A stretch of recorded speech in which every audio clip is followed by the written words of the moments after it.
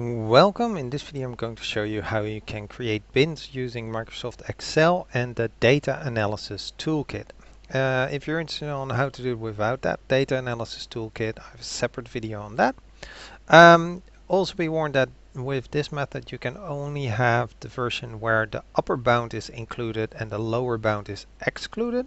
If you want it the other way around, that the lower bound is included and the upper bound is excluded, you either have to slightly adjust your upper bounds or you use the manual one that's in the other video.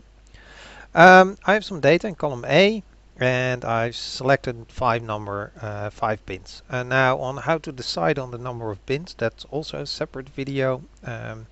This video is more about how you can actually then create them.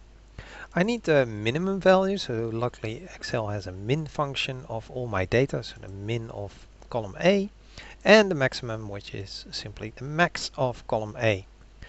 Now to adjust my upper bound is included, so I'll adjust it a little bit with it by using an adjustment of 1, and then I can calculate how wide I want my bins to be.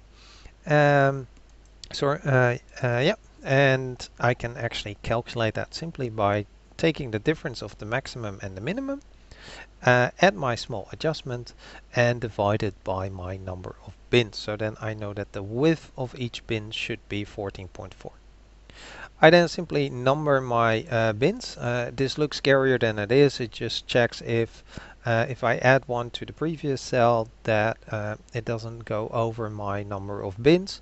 That way I can copy paste this row further down in the future if I want more bins. The lower bound of the first one is simply the minimum minus the adjustment, and the upper bound is then simply adding the width to the lower bound. And then for the next category, if there is one, it simply takes the upper bound of the previous one, and we can keep doing that. And as you can see, the maximum is then exactly the last one is the upper bound of the last category is the maximum value because that's included. Now we can use the data analysis tool. It uses the upper bounds for the bins. So what you can do is normally you're in the home ribbon, so you go to the data ribbon and there should be data analysis. If it's not there, it probably means you haven't installed Data Analysis Toolkit. So first install it and then you can actually run it. It comes with Excel, so it shouldn't be too difficult.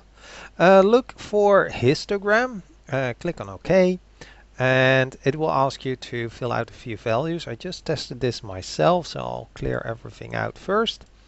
The input range, I wanted to select the entire column A, but because there is some text in there, it won't allow me to do that. So it really must be numbers only. So I'm going to select this one and then Shift Control down to my last value. So the input range is all the data. The bin ranges are, of course, my upper bounds. You can also leave it blank. I think Excel then uses the square root choice or the Sturgis to decide on a number of bins for you.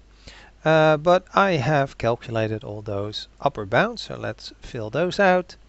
And I want the output to be roughly here. Be careful though that it will actually then go over all these cells as well. I click on OK and it should nicely give me the frequencies for all of them. Alright, if you like, you can add the bin labels. That's simply usually parentheses. The round brackets indicate to exclude, and a square bracket indicates to include. So, and then simply refer to the lower and the upper bound.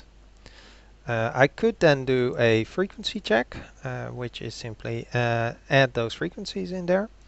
What you can also do is use the frequency function, the frequency array function, where you use again the same bins. How that works is you first select the area, then you type in the function equals frequency, you select the data, which is all in here, and then the bins array is going to be all of these.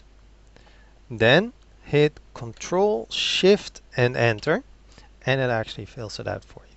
All right, and that's how you can determine the frequencies and create bins using the Data Analysis Toolkit. I hope this was helpful, and thank you for watching.